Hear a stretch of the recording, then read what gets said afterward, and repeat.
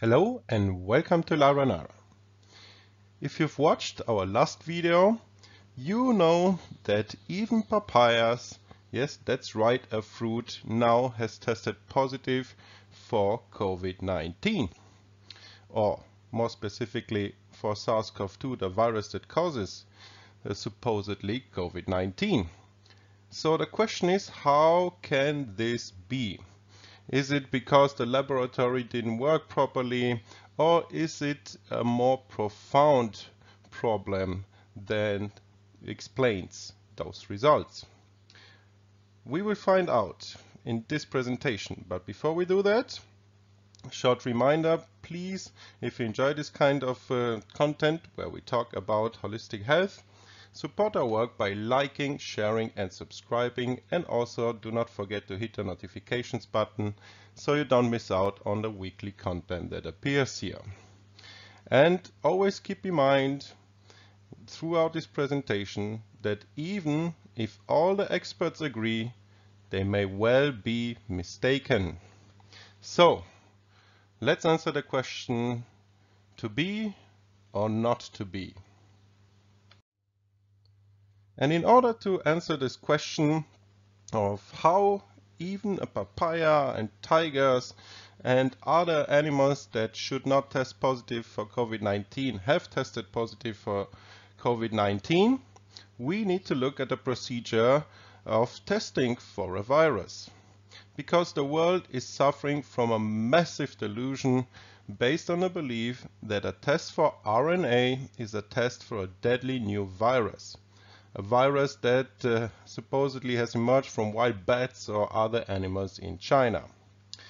If this virus exists, or any virus for that matter, then it should be possible to purify viral particles. And from these particles we should be able to extract the RNA and match it to the RNA used in the test. Until this is done, it is possible that the RNA comes from another source, which could be the cells of the patient, bacteria, fungi, etc. There might be an association with elevated levels of this RNA and illness, but this is still not proof that the RNA is from a virus. And without purification and characterization of virus particles, it just cannot be accepted that an RNA test is proof for a virus. Why is that so? Let's find out. So scientists are detecting this novel RNA in multiple patients with influenza or pneumonia-like conditions right now, and they assume that the detection of RNA, which is believed to be wrapped in proteins to form RNA virus, as coronaviruses are believed to be, is equivalent to isolation of the virus.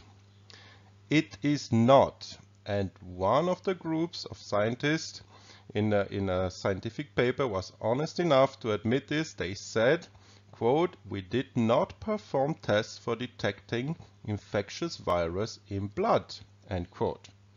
Another recently published scientific paper quietly admitted also that, quote, "Our study does not obey Koch's postulates."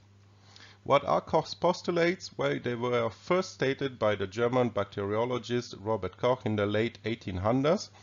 They are very simple and logic, and they can be summarized as following, and they apply to all kinds of pathogen testing procedures. First step is you separate and purify the pathogen. Second step is you expose susceptible animals to the separated pathogen. The third step is you verify that the same illness is produced. And some even add that you should also re-purify the pathogen just to be sure that it really is creating the illness. The famous virologist Thomas Rivers stated already in a 1936 speech, quote, "It is obvious that Koch's postulates have not been satisfied in viral diseases," end quote. And of course that was a long time ago, but this problem still persists till today. None of the scientists so far have even attempted to purify the virus. And the word isolation has been so debased by virologists, it means literally nothing nowadays. So when you read those articles that, the SARS-CoV-2 has been isolated, it's not what you assume. For example, they add sometimes impure materials to a cell culture, and they interpret cell death as isolation. So when they have not isolated the virus, how do they detect this virus? What kind of test procedure do they use? Well, the COVID-19 test is based on PCR, which is a DNA manufacturing technique. When PCR is used as a test, it does not produce a positive or negative result. Instead, it simply counts the number of cycles required to detect sufficient material to beat the arbitrary cutoff between positive and negative. If positive means infected and negative means uninfected, then there are cases of people that go from infected to uninfected and back again to infected in just a couple of days, and this has been documented already also with COVID-19. There is no proof that a virus is being detected by the PCR test, and while there should be, there is absolutely no concern right now about whether there are a significant number of false positives on the test, which have been documented again with COVID-19. What is published, therefore, in the medical journals is not science. Every paper has the goal of enhancing the panic by interpreting the data only in ways that benefit the viral theory, even when the data is confusing or contradictory. In other words, we can regard the medical papers, most of them, as pure propaganda.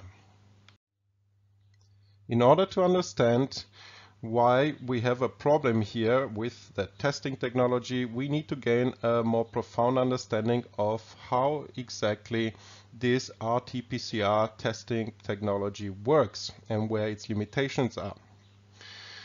So this is based on PCR, as the name says already, which stands for polymerase chain reaction. This is a DNA manufacturing technique that was invented by Carey Mullis, who received a chemistry Nobel Prize for it in 1993. How does it work? You start with one DNA strand, and the strand is then cleaved, so it is split into two, and then complementary strands are allowed to grow from it, which is the same process that occurs in a cell during cell division, also known as mitosis. And if this process is repeated 10 times, you will have about 1,000 identical strands of DNA, and each round of doubling is referred to as a cycle. To use PCR as a test, you assume that you are starting with an unknown number of strands and end up with an exponential multiple after n number of cycles. From the quantity of materials at termination, the starting quantity can then be estimated. A major problem with this is that because PCR is an exponential multiplication process, errors also can grow exponentially. In reality, the starting quantity is often not estimated, but the optical density or another characteristic of the growing pile of DNA that can be determined.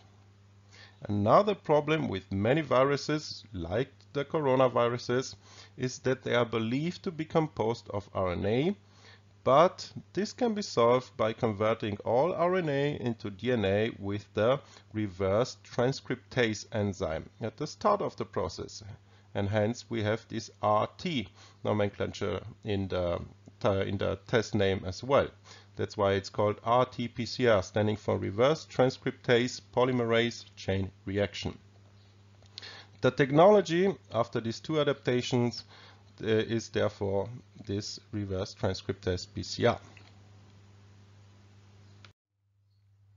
Another problem that we have with the rt-pcr test is the number of cycles, so the number of cleavages, the splits of the DNA. In a review of 33 tests approved by the FDA under emergency conditions in this COVID-19 situation, where a PCR cycle number cutoff was recommended, the number of cycles varied wildly. Manufacturers recommended everything from 30, 31, 35 up to 40, which was the most popular, chosen by 12 manufacturers, and 2 even recommended a cutoff value of 43 and 45 cycles. The MIQE guidelines recommend that data with 40 or more cycles should be discarded, and some even feel that 35 is a much better cutoff value. Among other problems, background fluorescence also will build up and can produce a false positive with enough cycles. In an audio interview, rt-pcr expert Professor Stephen Buston stated that cycles should probably be limited to 35. The MIQE guidelines for use and reporting of rt-pcr, of which Buston was a member by the way, warns that CQs, or the PCR cycle values higher than 40 are suspect because of the implied low efficiency and generally should be reported, specifically warning of the risk of false positives, which we see a lot with the COVID-19 tests. Being arbitrary, those cutoff values is not the only problem with the use of the cycle number. The values are not comparable between labs and will also vary within a lab, especially if even minor changes to the process are made. Even such minute changes as using clear plastic tubes instead of white plastic tubes. So this test is also extremely sensitive to the conditions and the parameters.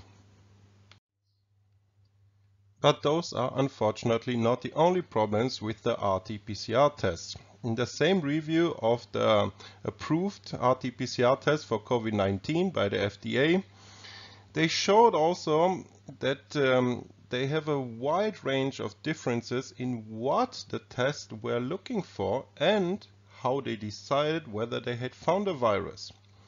The tests look for a variety of different segments, so genes of the presumed SARS-CoV-2 genome, that only amounts to about 1% or less of the total genome, which is about 30,000 bases long.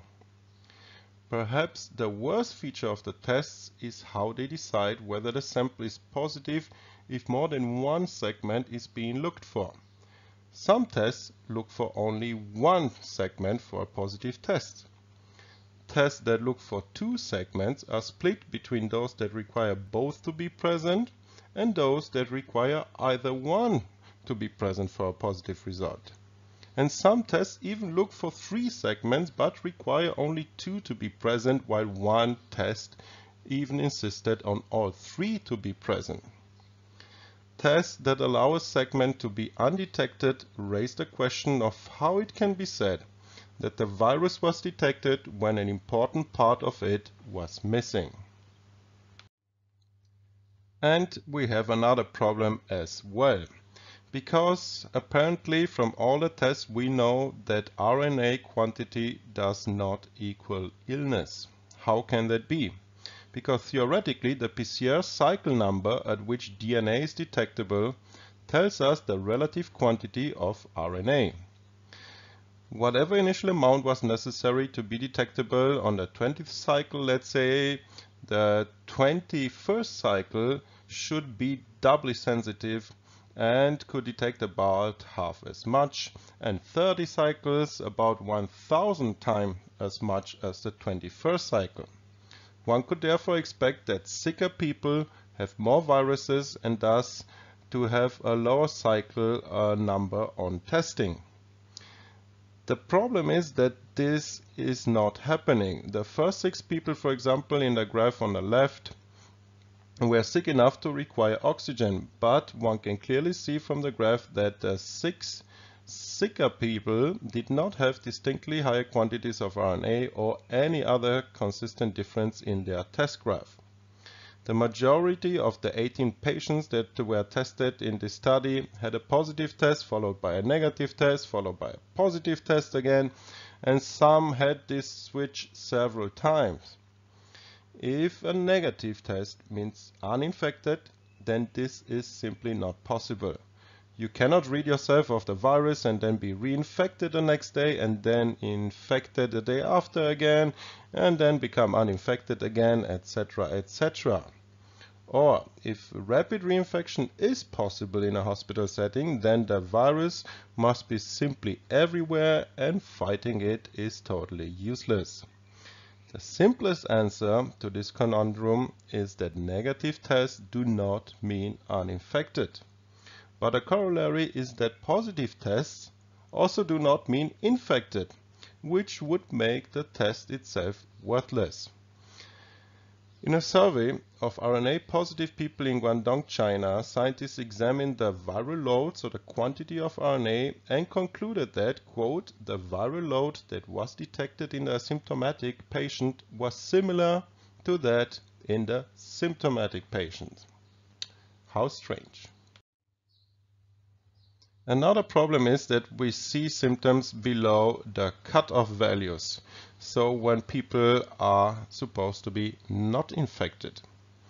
Another paper that contains a series of frequent tests, 1 to 5 days apart, for 5 European patients, showed that the PCR result, expressed in this case as the estimated number of copies of RNA, went to undetectable.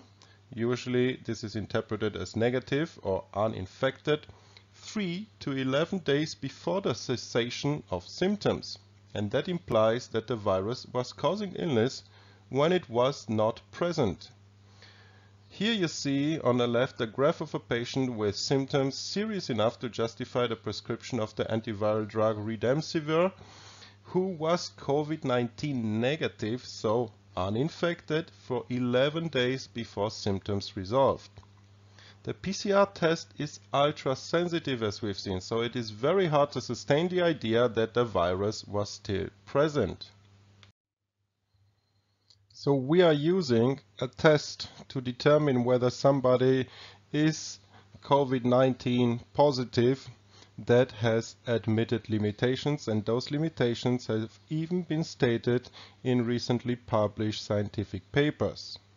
For example, a paper from Singapore by doctors and public health officials provides a revealing look at the limitations of this type of testing methodology.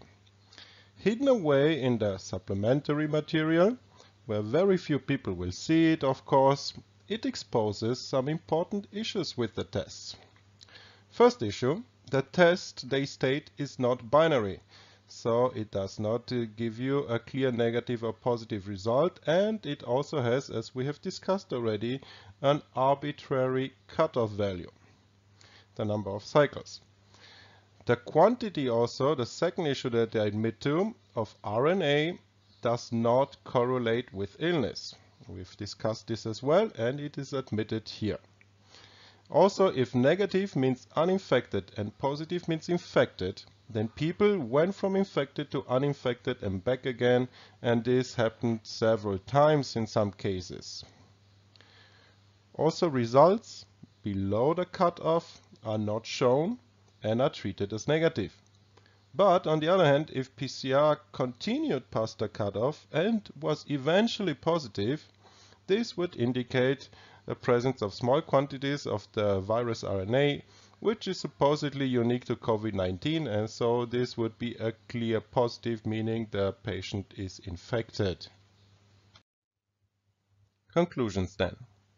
Without purification and re-exposing the animals to viral particles, we simply do not know if the virus is pathogenic, so whether it is disease-causing or not.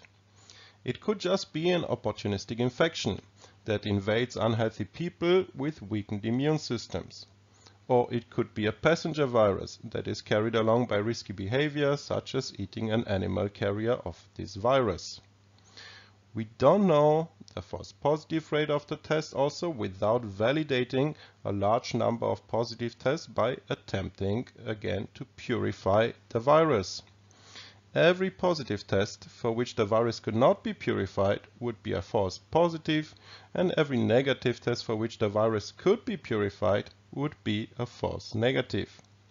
But the virus has not yet been purified, so test validation is impossible at this stage. If someone is sick, there is simply no proof, therefore, that any or all of their symptoms are due to the virus, even if the virus is present or exists at all. Some people may be immune. Some may have some symptoms caused by the virus, but others could have the same symptoms caused by drugs they are given or by pre-existing health conditions, and so on and so forth. We don't know if the people who test negative are infected or not, especially when they show up with similar symptoms. Testing at such an early stage of knowledge is therefore incredibly dangerous. It spreads panic, it can put people on dangerous medications, and other circumstances of their treatment can be physically as well as psychologically extremely damaging, such as the intubation, the isolation, and even seeing all the doctors and nurses in special suits around you, emphasizing, of course, psychologically how dangerous the situation is and how close to death you might be. And you hear it very often in the media that the COVID-19 illness is easily recognized. But, as we have seen, how is it so easily recognized? We use a test of unknown accuracy with many admitted limitations. We have admitted problems with false positives and negatives.